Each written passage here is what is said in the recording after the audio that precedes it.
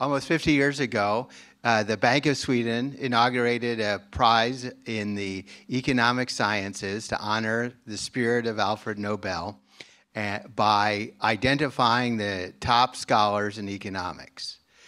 That prize has rapidly built credibility within the economics profession as the honored scholars, the laureates, are universally recognized as the top economists who are making contributions at the leadership frontier of the profession. So, and it is the prize, the Nobel Prize laureates are recognized as the highest honor in economics, and the profession much appreciates this prize as a way to spread information within the community about the topics and methods that leading scholars in the profession are using to shed light on economic issues. For the last 10 years, we have, in the economics department at HKUST, have appreciated the opportunity from the Institute for Advanced Studies to lead a discussion of the latest Nobel laureates' work. And this year, in 2023, the prize was awarded to Claudia Goldin for work on women's labor markets outcomes, primarily in the United States. So today, we have to discuss Professor Goldin's contributions to economics. We have Xuan Li, who is an assistant professor in the economics department, a 2019 graduate of Columbia University, and an expert on labor markets, particularly in China, and human capital development also within the region. And she's clearly the best person in the department to discuss Claudia Goldin's work, and I'm looking forward to hearing about her description of the contributions that led to this prize. Professor Li? Thanks, Dave, for the introduction and general kind words. Actually, last spring, I taught undergrad labor economics for the first time, and I actually spent a lot of time discussing different papers on gender wage gaps. I was, at the time, worried that I was boring my students. But it turns out to be the case that if that is indeed true, that it was my delivery that is to be blamed and not the content itself. So today, I'm going to briefly introduce to you guys the body of work of Claudia Goldin on advancing our understanding of women's labor market outcomes. From the committee, this year's laureate in the economic sciences, Claudia Goldin, provided the first comprehensive account of women's earnings and labor market participation through the centuries, in the US, of course. Her research reveals the causes of changes as well as the main sources of the remaining gender gap. Okay. First, a few things about Claudia. She is currently a professor at Harvard. 77 years old, I think, yes. And she was the first tenured woman professor at Harvard Econ in 1990, and the third woman to win the Nobel Economics Prize, and the first one to win it solo. The previous two laureates, Ostrom and Duflo, were co-winners with other collaborators. Okay. So she is a labor economist as well as an economic historian. And we can directly see that from her PhD training in the University of Chicago. She was a student of Gary Becker, who was famous for using economic theory tools to analyze sociology questions, and Bob Fogel, who was a famous economic historian studying slavery in the US and was the pioneer of introducing quantitative methods in the study of history, right? So you see, she basically combines these two strands of research methodology and framework, rigorous insights from economic theories, as well as careful, thorough, innovative historical data archiving work to build her work on gender gaps. And she has been working on this for, I think, over 50 years now, after her graduation from PhD till today. She's still publishing MBA working papers, I guess, last month. So. And some more things about Professor Goldin I would like to highlight. She is a self-described detective in nature and also by training. She said, I've been a detective since I was a little kid. I wanted long ago to be a bacteriologist and to do my detective work under a microscope. But it turned out she does her detective work with archival documents with large amounts of data. I think she also mentioned that before a bacteriologist, her dream was to become an archaeologist, also kind of a detective.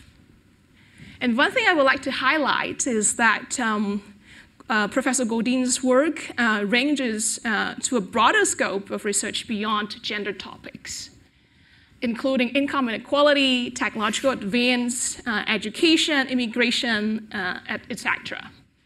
By using a unifying demand and supply framework, incorporating institutions, norms, things like that. So all in a unifying framework, but to basically study, to investigate, to try to answer different questions.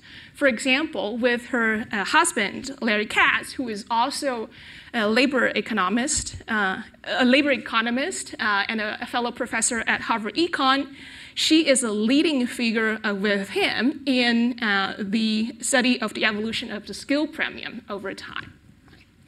And this is the quote from two of her former students at Harvard. These two female labor economists are now working at Princeton. Both are tenured professors. They said, although we believe that the committee rightly honors Goldin's work, what has been lost in the celebration, in their view, is that her works on gender gaps is only a part of a larger agenda of understanding inequalities in the labor market.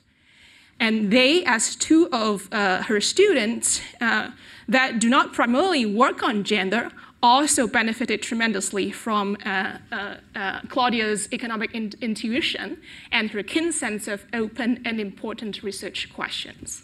Okay. That's some anecdotes I would like to share with you guys. So now I would like to briefly introduce not to be overambitious, but to try to give you an outline of the humongous body of work of Professor Goldin on gender gaps in the labor market. I'll follow the roadmap. First, I'll introduce several key stylized facts established in her work with collaborators. Right? These are facts, but to be able to convincingly document these facts takes 1 million times more work than we can imagine, right? And then I'm going to move on to explaining the evolution of these gender gaps in employment and earnings documented as the facts or phenomena proposed by Goldin and her collaborators. And then I'm going to briefly touch upon the international context to move our eyes a little bit away from the US and to look at a little bit more broader picture. And in the end, I'm going to give some concluding remarks and introduce some currently so-called hot literature studies that are inspired by her work. Okay. So the first fact, and I think the most important, or at least the part that is acknowledged by the Nobel Prize Committee the most, is her documentation of the U-shape US female labor supply over 200 years. Okay. So The findings is basically plotted in this figure. So what we see is that all these red line, this pattern in the 19th century is contributed to Goldin. So basically, before her, people only basically know about things that happened in the 20th century using US Census records. But Claudia actually extends the series 100 years back to the 1790s by going to local libraries and doing the tedious and dirty archiving work of records and historical data, for example, in Philadelphia and some other countries. And also, there is a huge undercounting issue pre-1940s of labor force participation of women because of the way the questionnaires are designed in the census, right? For example, in one occupation is listed as wife, and many women just list the occupation as wife, and it basically tells you nothing about whether she's working or not. So also, Goldin devised careful and thorough methods to adjust for the undercounting issue for us to be able to plot the whole time series to make sure that they're measuring the same thing, basically.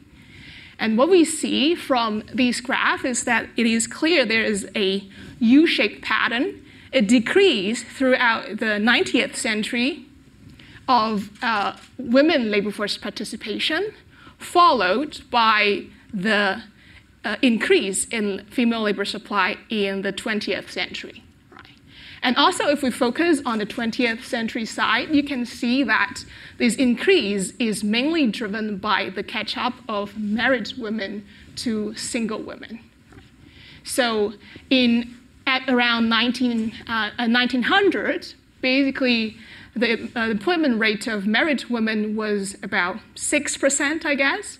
But 80 years later, it's now almost 50% in the 1980s. And basically, it's the gap between married and unmarried women has narrowed significantly. And to investigate further what actually happened behind the increase in the labor force participation of married women in the 20th century, Goldin break down the pattern by cohorts, meaning married women born in a given period of time, and track their life cycle labor force participation patterns.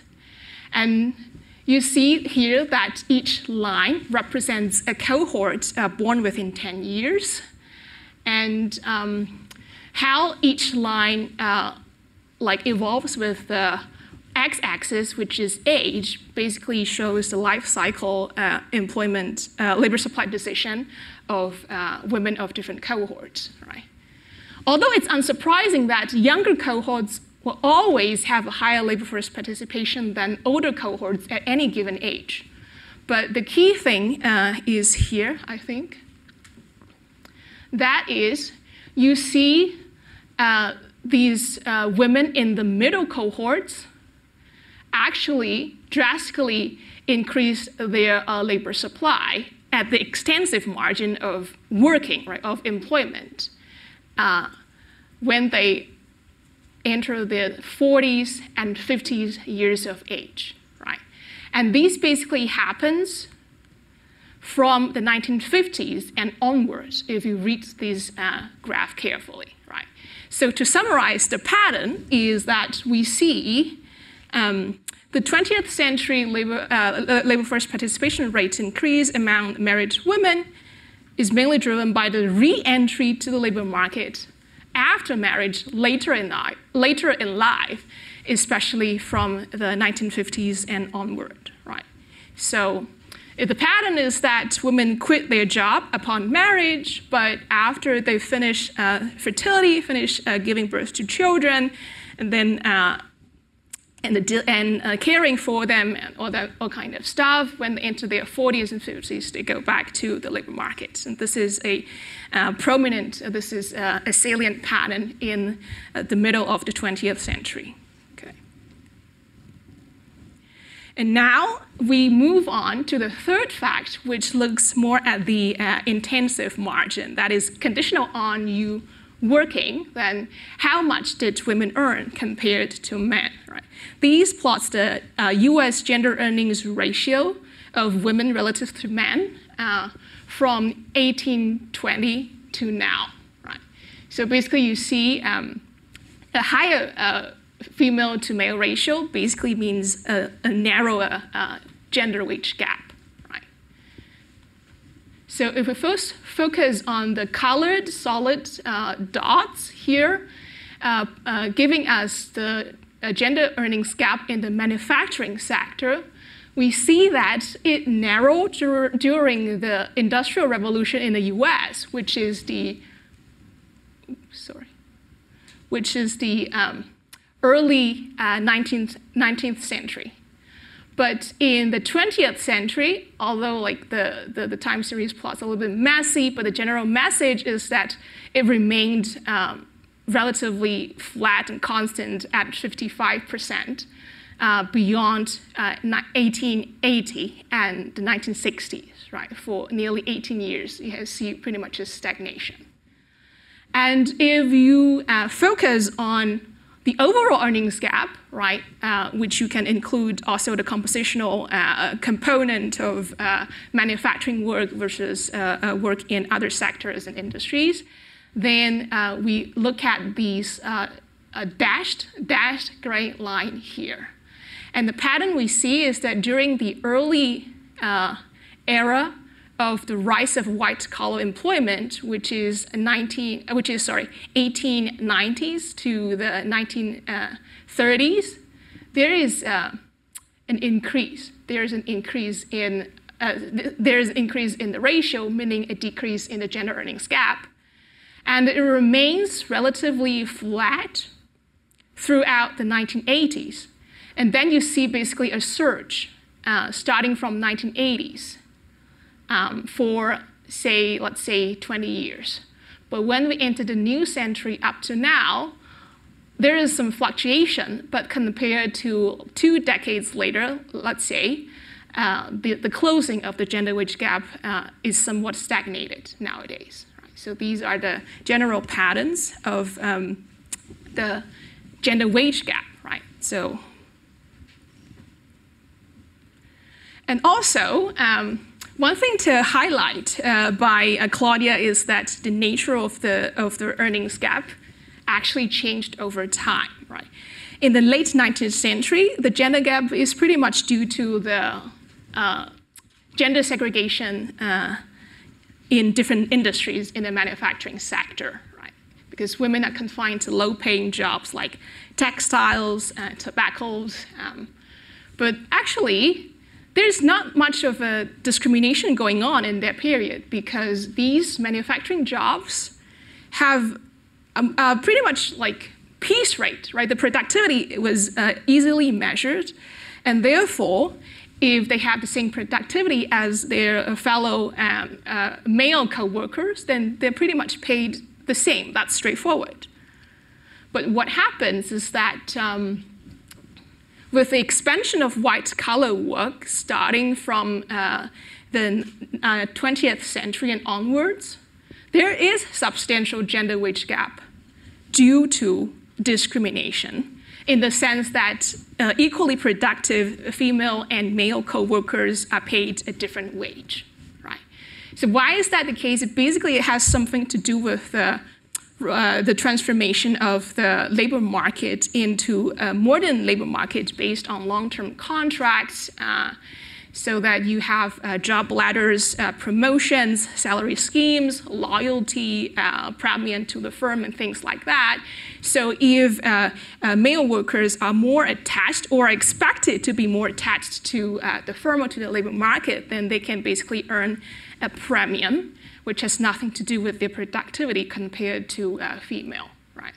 So you see, like, 100 years ago, it's more about the segregation. But now, it's more about not being segregated, but when you're mixed together, there's still this difference, which leads to the final piece of key facts that we would try to highlight here. That is what is going on nowadays, that we don't see a total elimination of the gender gap, right? For example, in the US in 2020, there's still an 18% earnings gap in the median full-time workers, male and female. However, the historical large differences in human capital accumulation or occupation choices that have been driven the gender pay gap primarily have actually been narrowed or even reversed, as I'll briefly discuss later, right? But why still the gap? Right? Why still the gap? And the point Goldin and co-authors try to argue is that nowadays, the earnings gap within each occupation, rather than across occupations, is playing an increasingly important role in explaining the remaining or residual gender earnings gap. Right? If you take a look at the graph on the right here, so this is plotting the residual gender pay gap within each occupation, right? After controlling for education,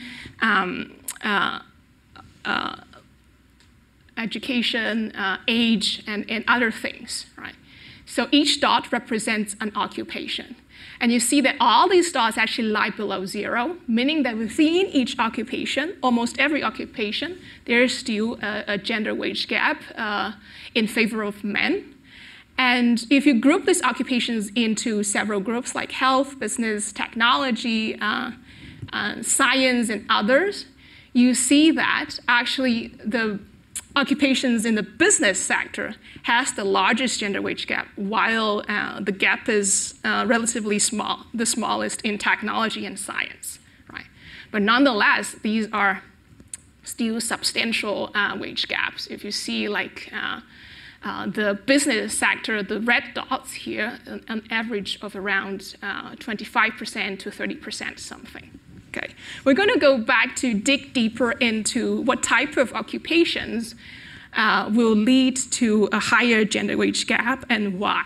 Right? Well, that's going to be the latter half of the discussion here. Okay. Now, I'm moving to introducing Goldin's explanations or the mechanisms that she pinned down to try to explain the evolution of the gender gaps in employment and earnings over time, as we have just presented. Right? We're going to break down into periods, right, chronologically, the structural change, the Quiet Revolution, and contemporary times. One thing I want to mention before I delve into all those like specific factors or players in determinants of gender wage gap is that it's all under a synthesized, unifying framework that Claudia and her co-authors have been using all the time. It's demand, control, labor market equilibrium is the standard intertemporal model of labor supply, just incorporating in the decision-making process the role of family, spouses, and children, right? So that women will face more constraints when making labor supply decisions, and especially in the responsibility to bear and rear children. So when to have your first kid, how many kids should you have, and how should you divide the child care burden, things like that. And all these choice variables, right, are going to be solved, right, automatically in a sense, which is constrained by changes, evolutions of social norms, education access and institutions, technology advance that impacted the productivity of housework and also work outside, the nature of the work environment, work amenity, and women's ability to actually time and control their birth, which has something to do with the contraceptives. Okay. Let's first take a look at the early periods, the early 19th century, where the US got underway the Industrial Revolution and see a huge shift from the agricultural sector to the manufacturing sector. The patterns are that the gender wage gap is significantly narrowed, if you remember, but there is a decline in the female labor force participation, right? So how is that coming about? It's because women's relative productivity to men was much higher in manufacturing than in agriculture, because in agriculture, at that time at least, it requires heavy manual labor and placed men at a significant comparative advantage. Right? And so with the expansion of the manufacturing sector and shift of employment to that sector and narrowing of the productivity gap, and you're going to see the narrowed gender gap as well. But this is mainly for unmarried women. For married women, nothing happened. Whereas, because the industrialization was coupled or followed by the expansion of cities and the progressive separation of home and work, and the social stigma of working outside of home for married women was quite prevalent then, the combination of these two actually will discourage married women from the labor market even more. And that's the reason we even see a decline in the employment rate, the labor force participation rate of women during that time. Okay. And now we move on to the first phase of white-collar expansion in the US, which is 1890s to the 1930s. The patterns are that the earnings gap narrowed substantially while the labor force participation rate of women changed only marginally, right? Not longer like declining drastically, but still not improving, right? What's happening behind is the expansion of the clerical sector, which became predominantly female in this process. And the clerical sector actually pays a much higher wage to workers than most of the other sectors, right? And so with the technological innovation, the invention of typewriters, things like that, and the enlargement of firm size, which increased the demand for these clerical office workers for management, there is an increase, right? There's an increase in demand for high school graduates, basically. And also on the supply side, there's a high school movement started in the 1910s in the US, and this yields rapid growth in the secondary school attainment. So there is an increase in demand and supply. And this increase in the secondary school attainment is higher, disproportionately higher for women than men, right? Therefore, placing more women, disproportionately more women into the higher earning clerical sector. That's driving the narrowing of the gender wage gap at that time. But still, the participation rate is not seeing an upward trend, mainly because of the institutionalization of these social stigma for married women to be prohibited from working outside, right? So these are actually legislations explicitly prohibited the hiring or employment of married women, introduced in the late 19th century and early 20th century, right? So there's a huge friction for married women in this labor market, despite the increase in demand and presumably also supply. And then the second phase of the white-collar expansion from the 1940s to the 60s, we see a secular rise in the labor force participation or employment rates, while kind of a staggered stagnated plateau phase of the gender earnings gap. And how is that coming about, right? I'm going to go into details, but it's actually basically the time, if you remember, that middle-aged women in their 40s and 50s will re-enter the labor market after they're done with bearing and caring for children, right? So this has something to do with the abolition of the marriage bars, the fertility issue that the younger cohorts in their 20s and 30s, presumably unmarried, are of smaller size, and also the widespread adoption of labor-saving technology innovations in home production, so that they released housewives to some extent from being stuck at home, and also these huge events of the World War II and the mobilization of men to join the army, and therefore there will be a higher demand for female labor at that time. And these turns out to have a lasting impact on middle or high-skilled women labor force participation, right? And during this time, we also see increased social acceptance of married women working outside of home.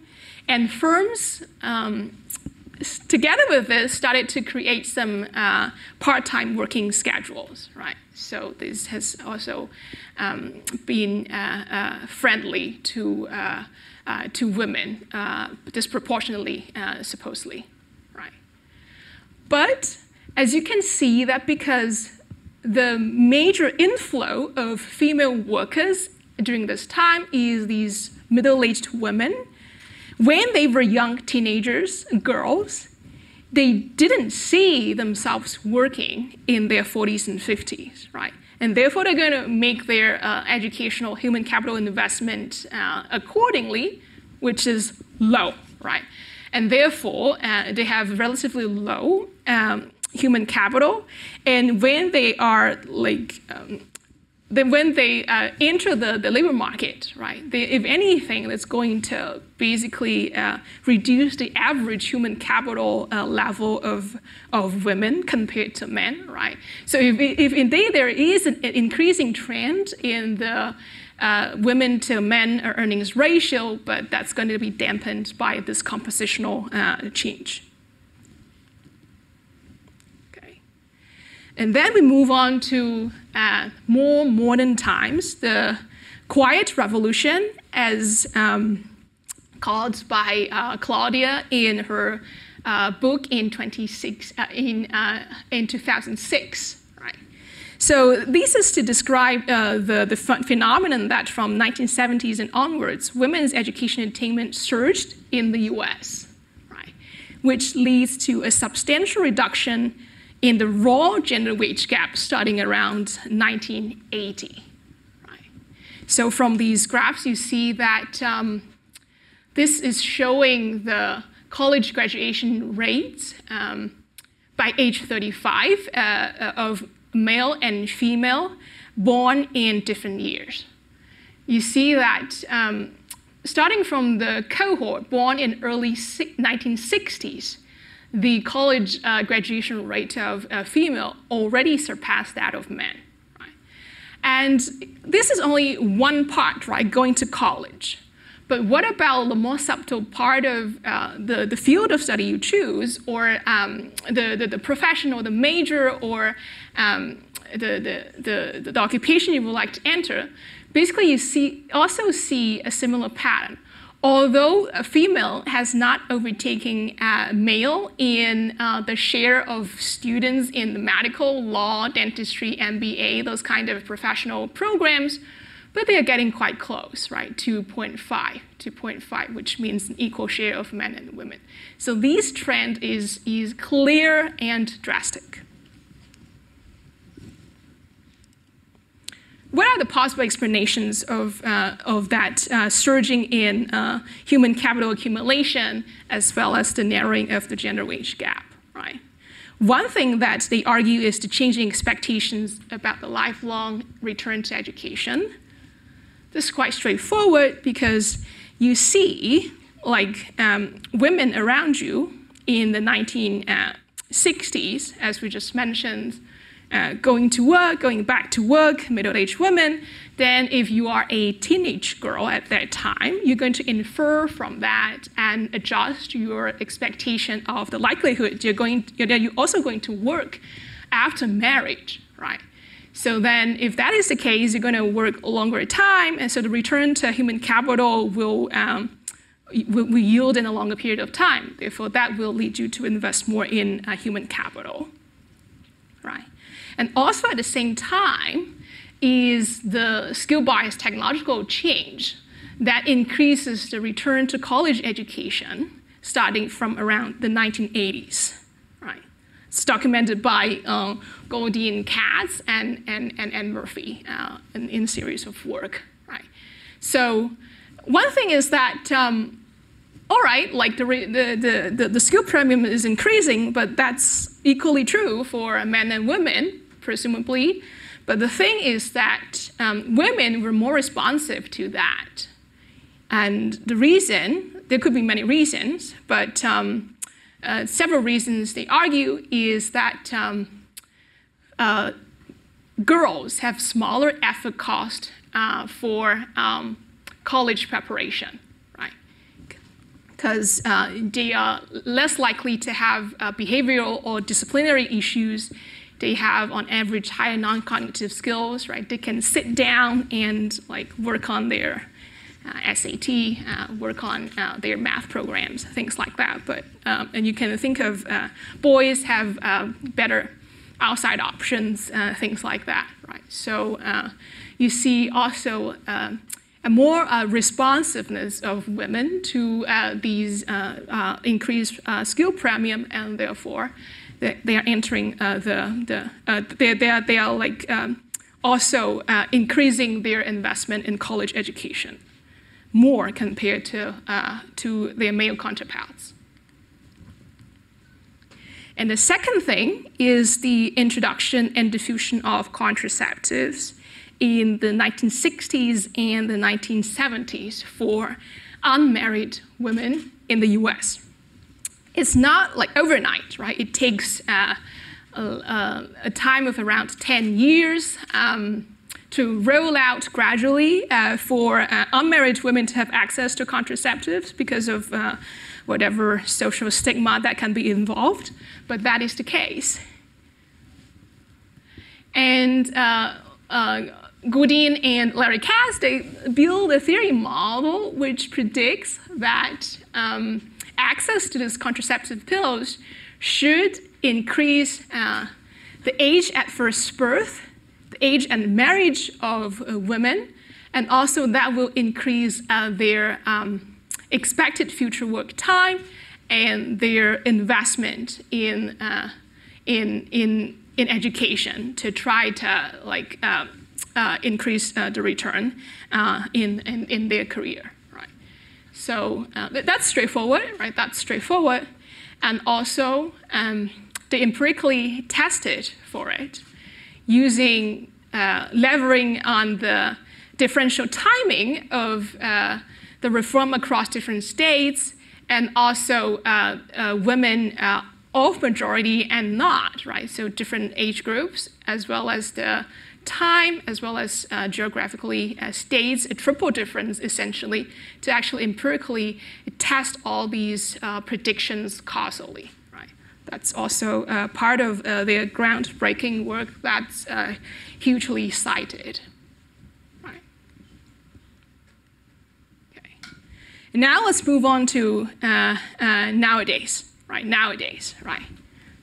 Recall what we mentioned about nowadays in our facts section is that the gap still remains, and also the within occupation gender wage gap plays an increasingly important role. Right? So let's try to like dig deeper and try to ask what's happening, what's the mechanisms behind that. Okay. So first, let's take a look at the graph here, right? Which shows the residual earnings gap of college graduates by cohort over their life cycle, right? So these are college-educated women versus men tracking their pay differences over the life cycle, right? You see that each cohort, of course, has a higher female-male earnings ratio, having a smaller wage gap than the older cohorts, right? Than the younger cohorts at any age. But also, you see this U-shaped pattern showing that the gender wage gap initially gets larger as individuals grow older, which is true for all cohorts. And then when they enter their 40s and 50s, the gap, the gender wage gap, started to narrow down again. Right? So that is the pattern. That is the pattern.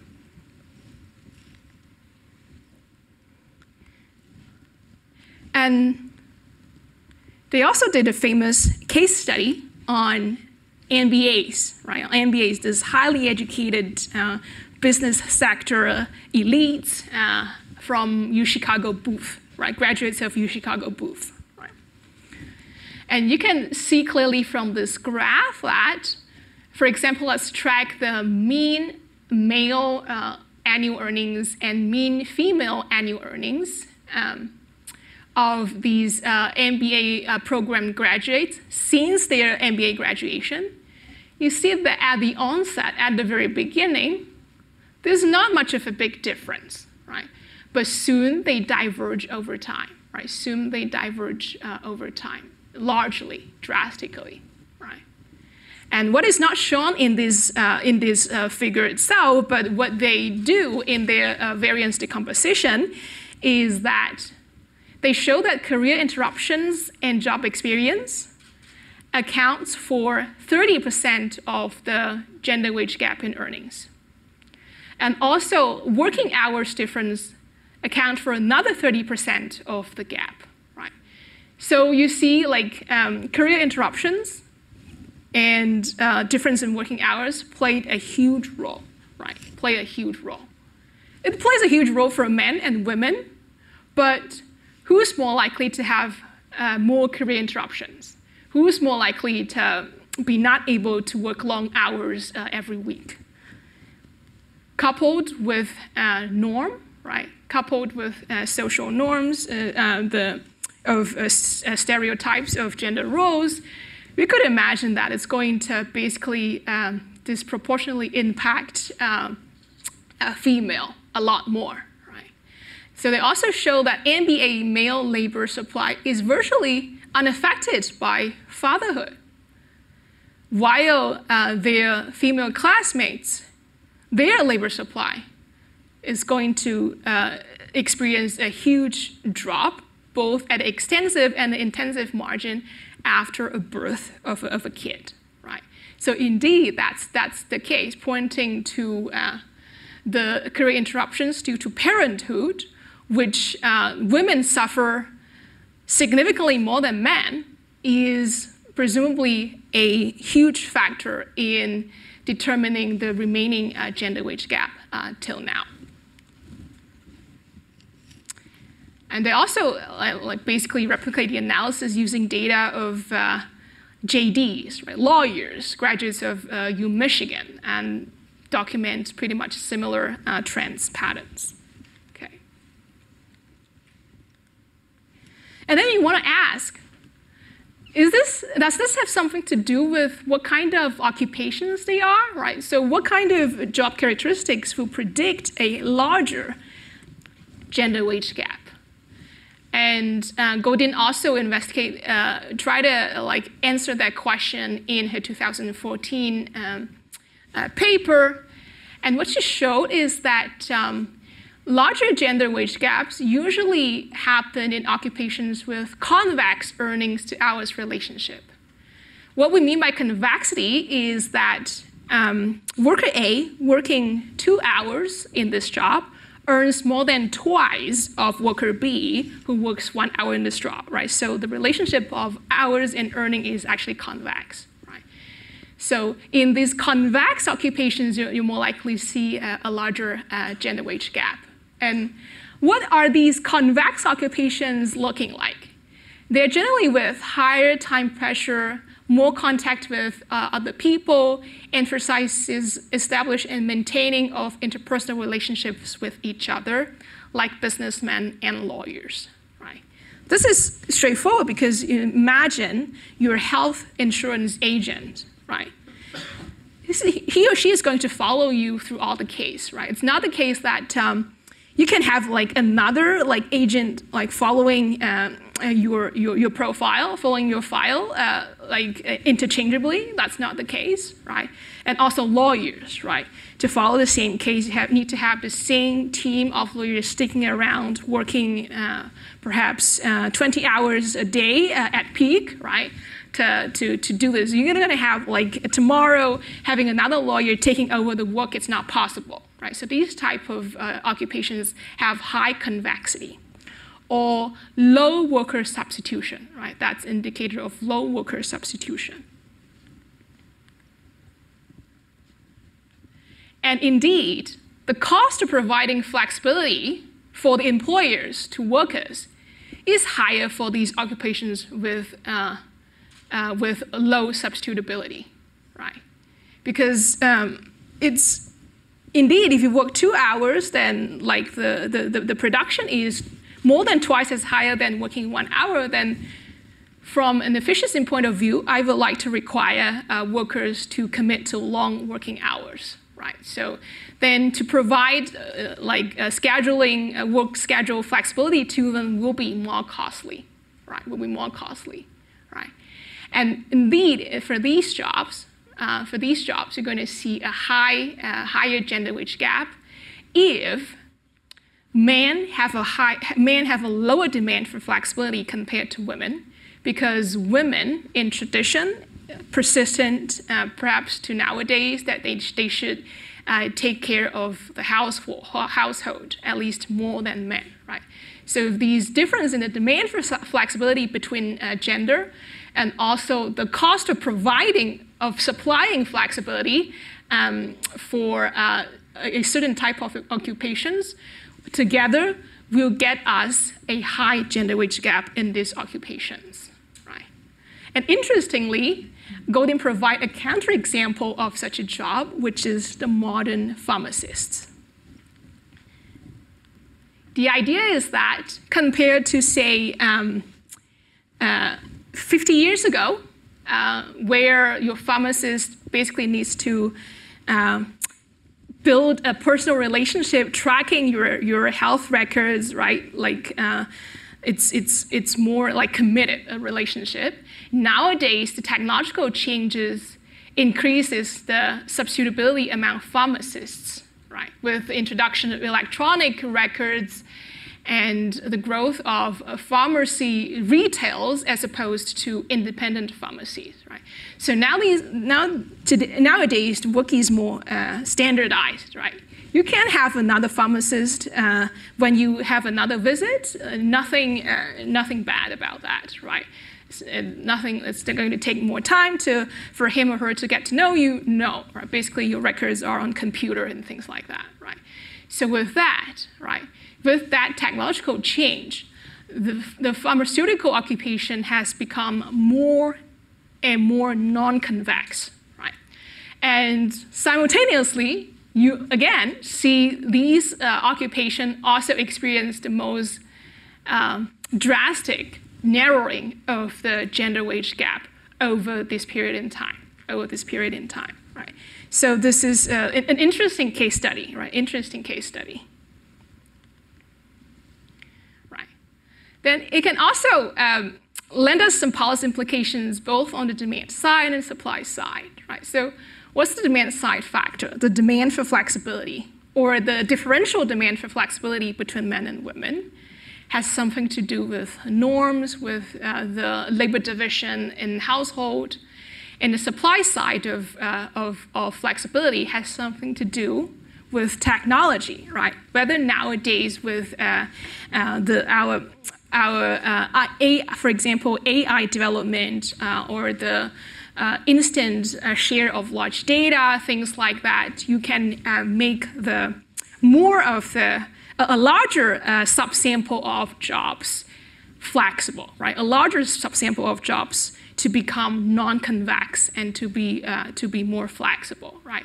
So on these two sides, right, working together, we can basically envision reaching to a point with a lower gender wage gap within the occupation. Okay. So now I have basically finished a very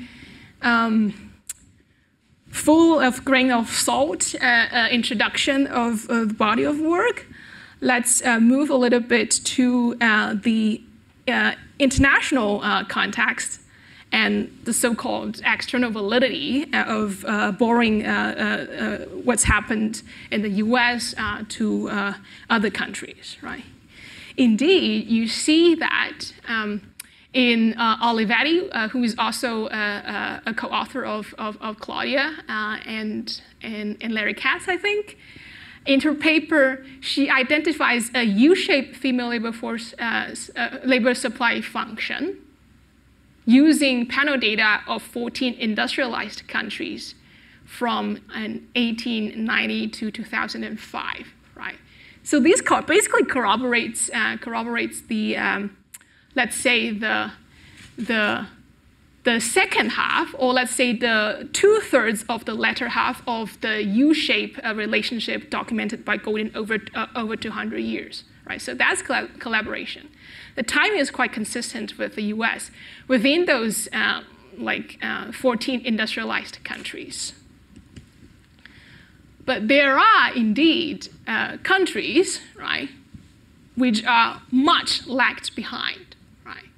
So the above discussed transformations in institutions, in technology, in norms, in education, in expectation, in all those kind of transformations are far from complete in many developing countries even now, right?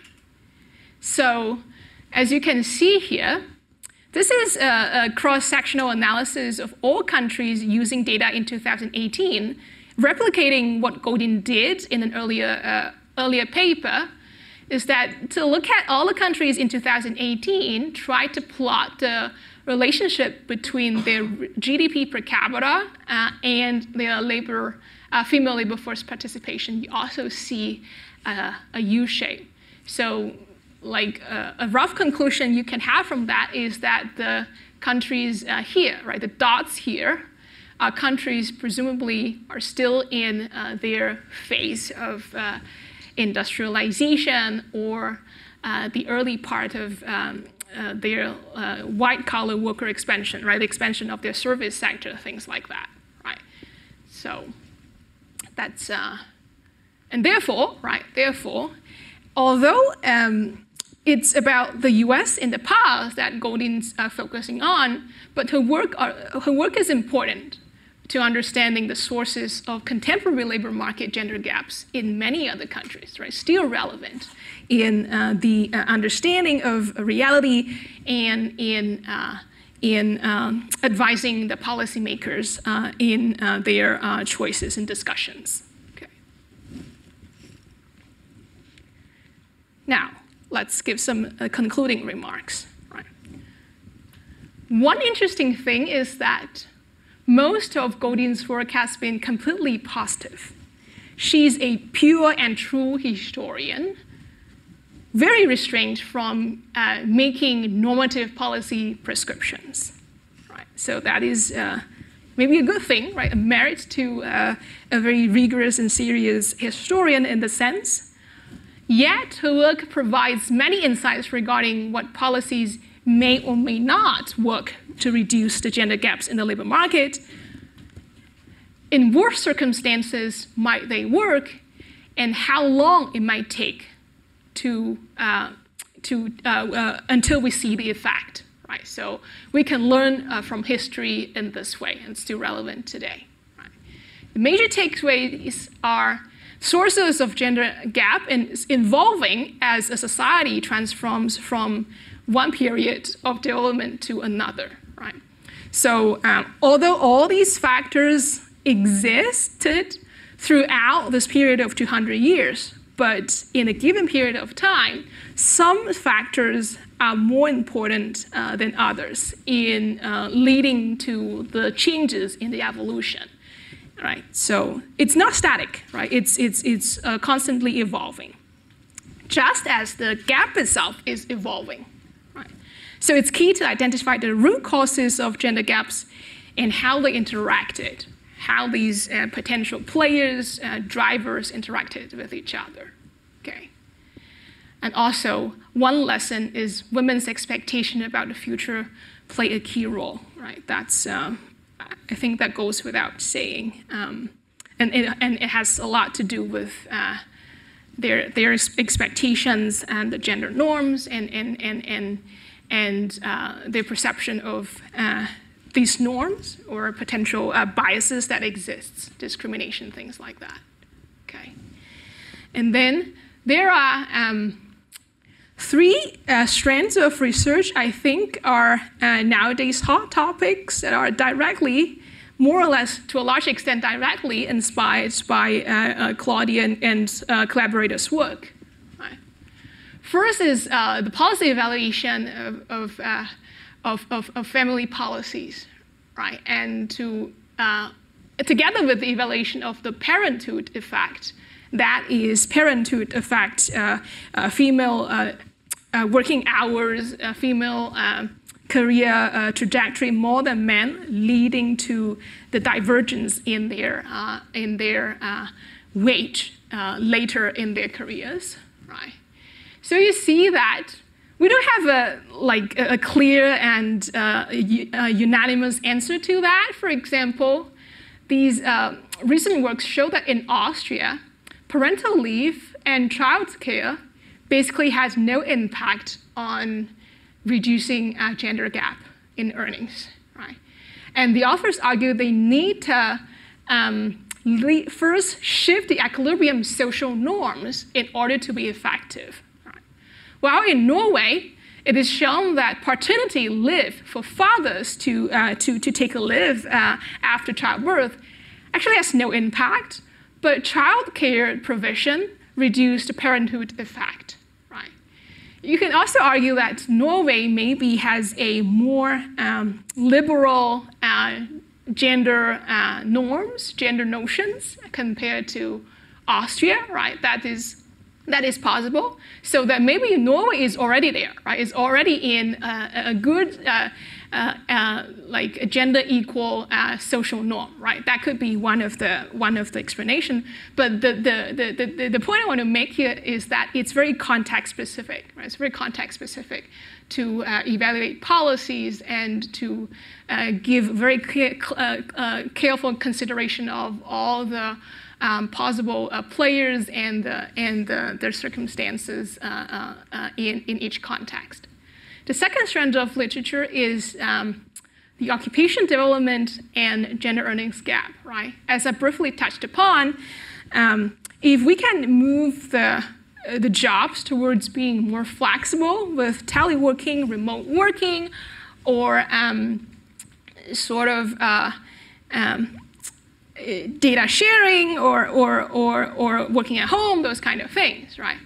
So those technological advances will lead to creation, transformation, and destruction of some jobs, right? And that, of course, right, changes the distribution of the job characteristics in the labor market, and therefore, if the hypothesis is true, will lead to impact on the gender wage gap. And the third strand is the study on social norms, right? Currently, it's more viewed as an equilibrium, right? Rather than some predetermined factor, right? That's like sort of an improvement in the way we look at it. And also discrimination of different nature, taste discrimination, statistical discrimination, static discrimination, dynamic discrimination, and oftentimes, discrimination is a self-fulfilling prophecy, right? So these issues still exist regarding gender nowadays. And Claudia's work some of her work, but I think quite minimal compared to the bulk of other work, actually directly looked at discrimination, but that's not her focus, let's put it that way. But nowadays, we're now seeing more of these type of work from lab experiments and from field experiments, and also from good like field studies, trying to pin down the evolution of norms and discrimination, which plays also a very important role in the gender earnings gap, in the remaining gender earnings gap, let's say, right? After all the technology or the education levels are converged, right? What's left, right? So these could be one important source of that. And to have a better understanding of the formation and the evolution and the impact of those things would be insightful. Okay. So that's pretty much it.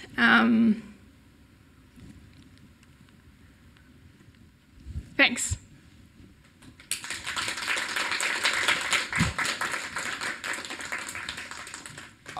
All right, so I hope Professor Lee has time for some questions. If there are any from the audience, if you have any questions.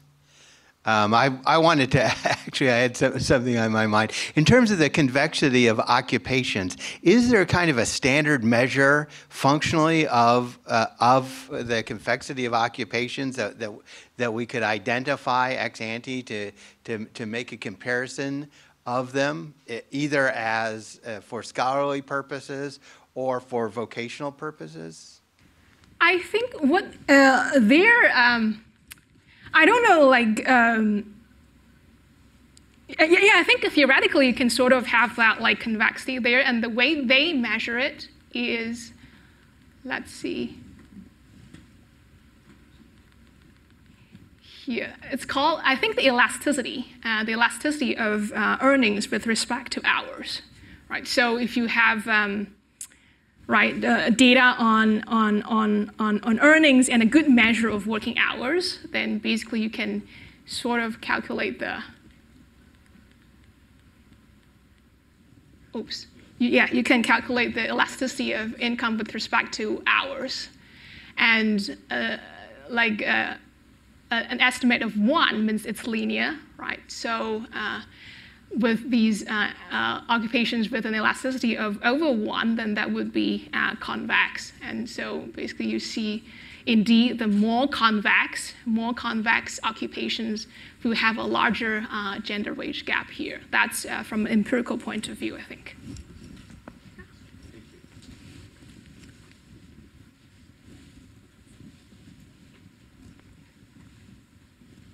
Xuan, I wonder, is there any literature on the gender income, like income gender gap for China or East Asia?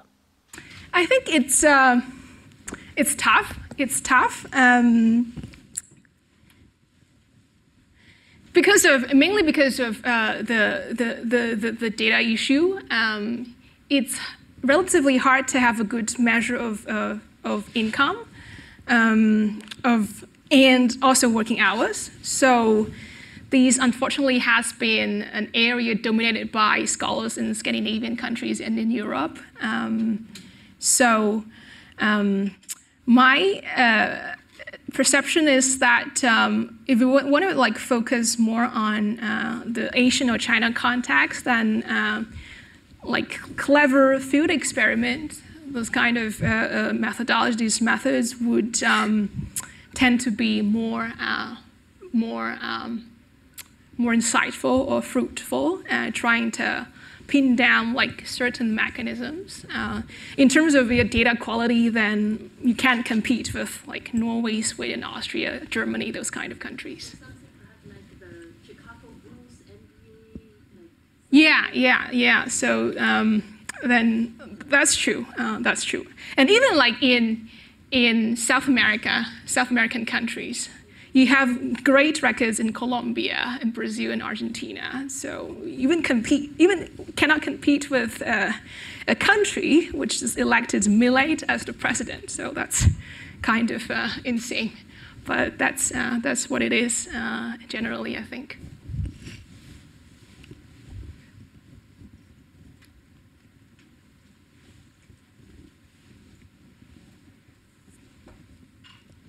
So one thing that I'm concerned about is the percentage of female at the higher echelon of an organization. In other words, the rank. I mean, what percentage of women are at the highest rank of an organization? That's right. Yeah. That is totally not included in Goldin studies. Seems, but that is maybe very important, right? So, yeah. So the glass ceiling, this kind of thing. Ceiling, yeah. Did she study anything like that, or I mean, how important is this compared with the wage gap? I mean, it seems to be rather important, right? So if you have just like everybody at the highest rank are male, or the highest 10% salary people are mostly male. Need. So that may also be a problem, right? It's a problem. Yeah, that's right. I think she didn't do much work on that, but there is actually indeed a literature on like the top earning guys being predominantly male, and also indeed the wealthiest female are predominantly heiress compared to sort of making a labor income. That's yeah, and also so I'm not aware of sort of an accounting exercise trying to pin down sort of if you live in a hypothetical world where you, for example, have a quota, right? Have a like equal quota for the high echelon of jobs, then how that would reduce the general pattern in the income wage gap. But I think even these quota thing or any type of this policy intervention is far from being able to achieve the goal alone successfully. Because now you also see, like, I don't know if you guys are familiar with this paper of Bertrand, which is who is Goldin's co-author, looking at the females earning, right? Females earning compared to their male spouse, and basically you see a discontinuously drop of the probability of earning more than your husband, right? So these shows that the norm itself, right? The norm itself that men should be the main bread earner, even at 51%, is a highly prescribed social norm embraced by many, even nowadays. Yeah, I would imagine, and of course, you need to sort of have some of these quota or some policy to try to break the current equilibrium to reach to a new one. But yeah, I would say nowadays we don't kind of see a clear picture of what type of policies would be the most effective and cost-saving way of achieving this. We are still in the stage of trying to get a better understanding of what works versus what doesn't work in different contexts. So I wonder whether we can sort of employ similar methodology that she uses to explain this kind of disparity in the percentage of female in the top earning category. Maybe you can also decompose it into like work hours, disruption, and all these three factors that you have been making about. Maybe they also contribute to this, right? So I think is the main bottleneck the data, perhaps? It seems that in this kind of research, oftentimes data is really the bottleneck there, right? if you have the data, then you can just carry out similar research, right? Yeah, I think that's true.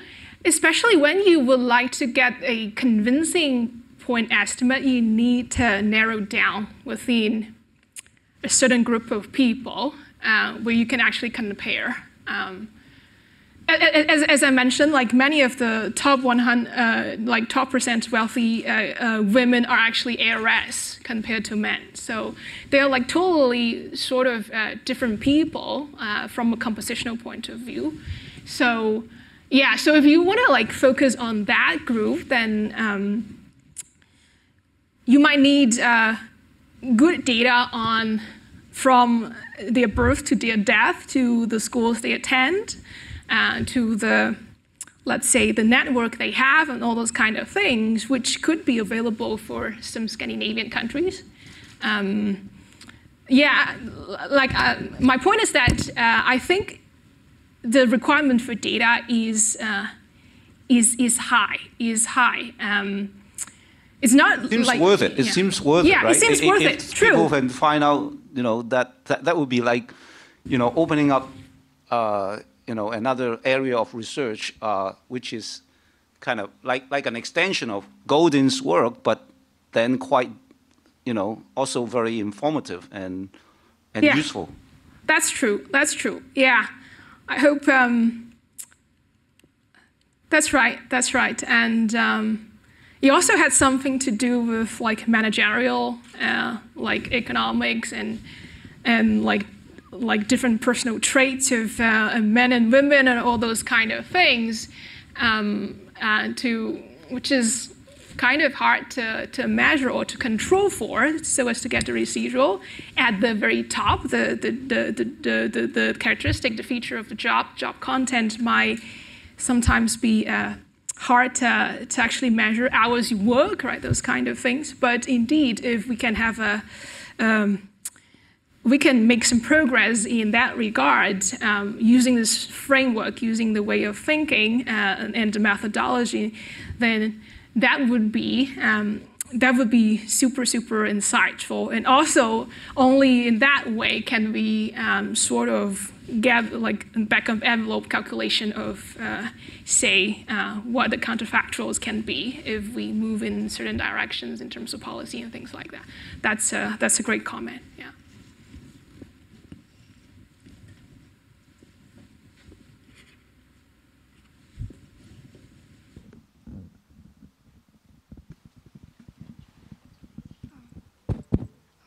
So I would like to know, how do they measure the social norm in their articles? Like, how do they know that they have reached an equilibrium of social norms, or they just like state an interval to be some kind of having a social norm? They just cut them into intervals, or they have some methods to measure specifically what the social norm is?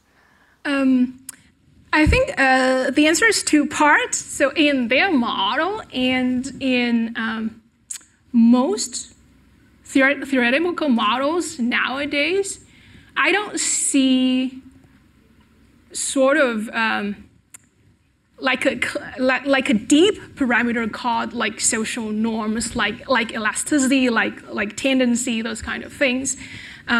So basically, it's still like sort of something you can put into it using your way. There's not a standard way to do it. In terms of measuring, you can refer to the work of Ernest Fair, Erwin Falk, and their students. They're running a global preferences survey, basically.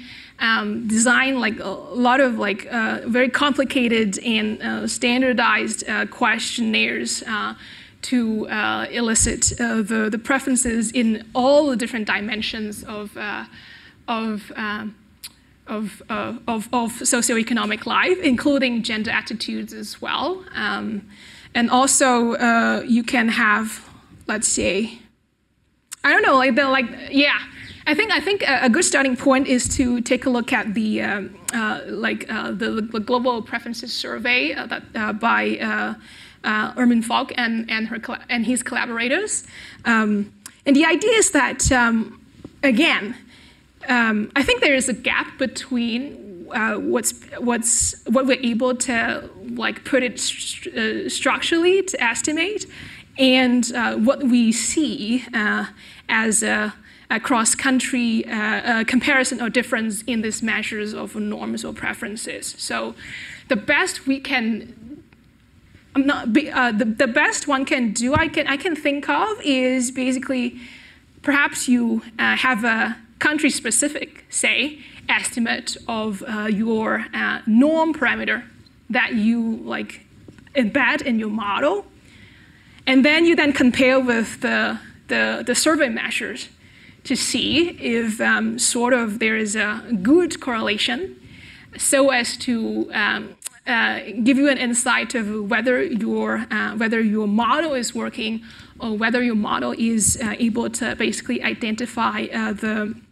the players or what are the main drivers of the patterns. There is still sort of a gap in terms of empirical measurement and the model.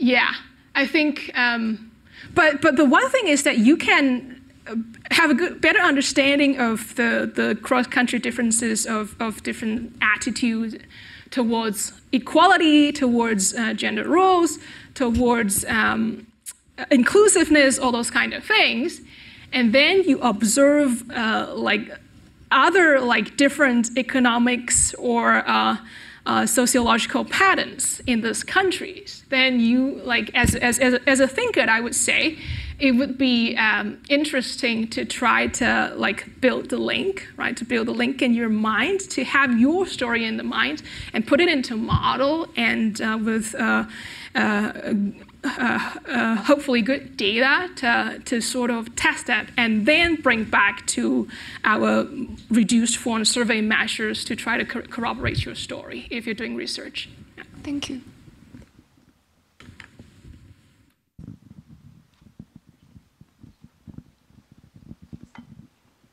Yeah, you mentioned in your in the study that the women re-entering the job market in their 40s and 50s. Yes. So is it included in Goldin study? So what kind of job?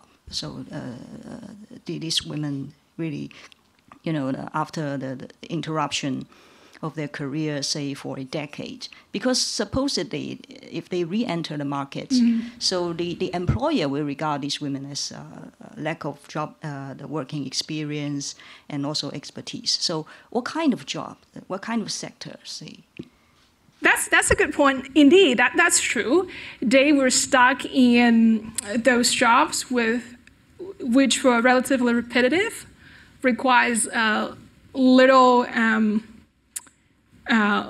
innovation or little abstract thinking, and also have very limited room for job ladder climbing. So they're stuck in those jobs, mainly because they're old. So, and also I think their outside option, the value of their outside option is also relatively low compared to others. So indeed, so I think there's indeed is these occupation segregation element to it. They are stuck in this low-paying, hopeless jobs at that time as well. Yeah.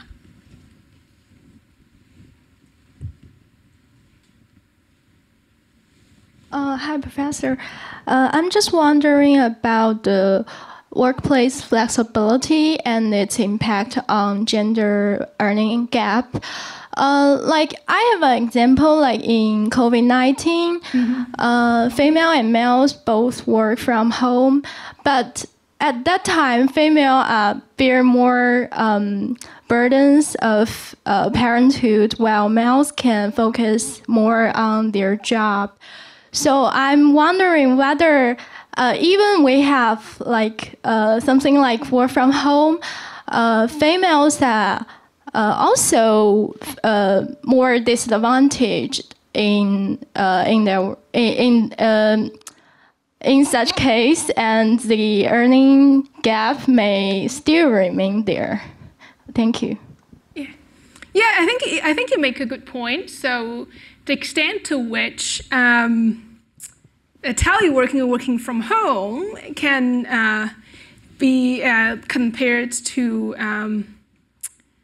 flexibility, right? Flexibility is an open question, and let's say flexibility is not only in working hours. That's another aspect to it. It means a lot of things. It means the hours of work. For example, you can work in early morning and late at night, right? That is also a form of flexibility. It doesn't mean that it's part-time versus full-time, but just to be at higher freedom to allocate your time.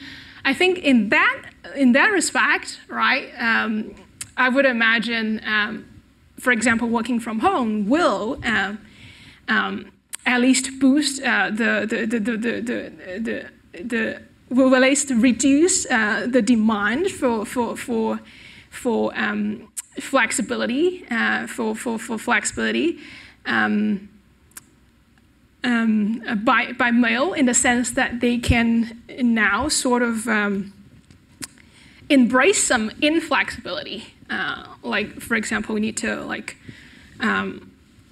finish this task today, then you can basically allocate your time early in the morning, late in the night, and so on and so forth. Yeah, I guess that's a good question. And also, in the end, everything still points to norms, right? So, but all these kind of changes can contribute to changing the norms, right? That is the point. We point to equilibrium and evolution of norms. So every little step may be a step towards a good end in this sense. But I agree that teleworking might not be sort of a perfect solution to all of this.